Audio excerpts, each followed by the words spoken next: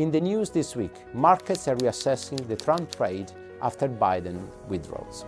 In our view, the so-called Trump trade, being long Bitcoin, US small caps, the dollar, banks and energy stocks, has some fundamental support. What could the Harris trade look like? In the past, Kamala Harris sounded quite tough on banks and pushed for social programs financed by higher taxation on corporations and wealthy individuals. A Democratic win, in our view, will result in a continuation of Bidenomics, but potentially with a progressive tilt.